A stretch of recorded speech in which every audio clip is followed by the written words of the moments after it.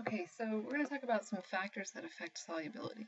You may have heard the phrase like dissolves like before. We talked about it in class last week, and that really just means that polar substances are going to dissolve in polar solvents, and nonpolar solutes will dissolve in nonpolar solvents. And really that's just saying the more similar the intermolecular interactions, the more likely one substance will be soluble in another. So let's look at something like ethanol and water. Here's ethanol. Here's ethanol. It has these OH groups here. This is an OH group over here. So ethanol will form a hydrogen bond with another ethanol molecule. Here's water over here. Water can also form a hydrogen bond with ethanol. And so ethanol will dissolve in water. And so we say water and ethanol are, they're miscible.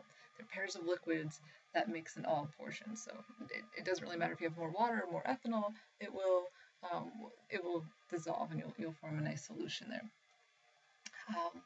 Let's look at some other things here that have to do with intermolecular forces and solubility. So glucose, this is a picture of glucose, so C6H12O6, you probably learned about that in biology. Glucose has a whole bunch of OH groups on it, so this can form a lot of hydrogen bonds, which is going to make it pretty soluble in water. And so sugar, shocking, sugar will dissolve in water.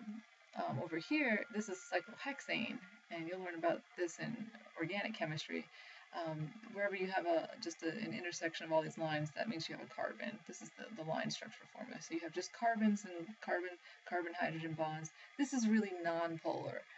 So because it's nonpolar, it only has London forces, right? This guy only has London forces.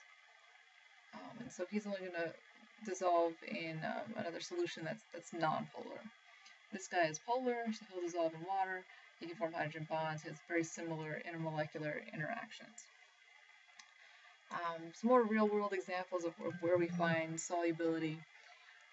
Here we go. We have vitamins, and you may have learned about vitamins in biology or nutrition or some other class that you've taken, or your mom just may tell you to eat your vitamins, take your vitamins. Vitamin A is, it turns out vitamin A, down here, this is what vitamin A looks like. It has a whole bunch of carbon-carbon and carbon-hydrogen bonds. There's a really smaller polar group over here, but so much more of the molecule is nonpolar that overall vitamin A is nonpolar. And so you would expect this to be a fat-soluble vitamin. It's going to dissolve in fats, not so much in water. And so over here you have vitamin C, which is water-soluble. It has a whole bunch of OH groups. You see all these OH groups. That's going to make it want to dissolve in water. So this is a water-soluble vitamin, and vitamin A is a fat-soluble vitamin.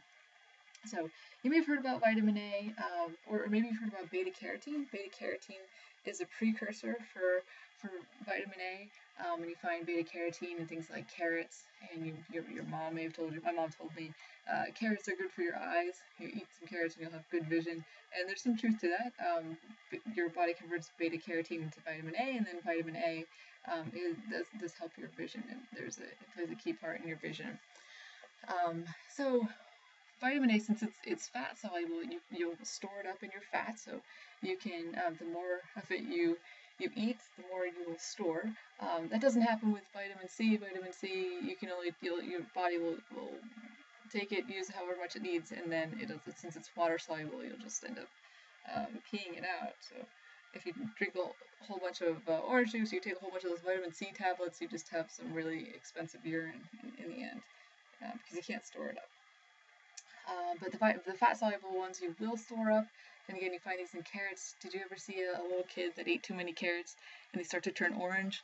They turn orange because beta-carotene is because of the beta-carotene that has like an orange pigment.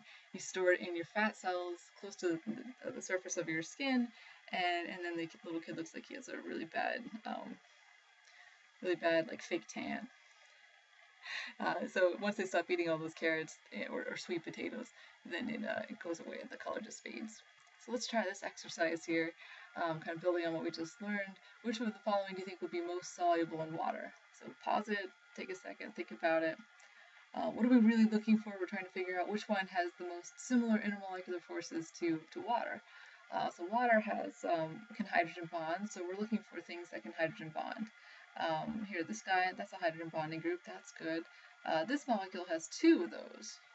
So because he has two OHs here, this one's going to be the one that is the most soluble in water.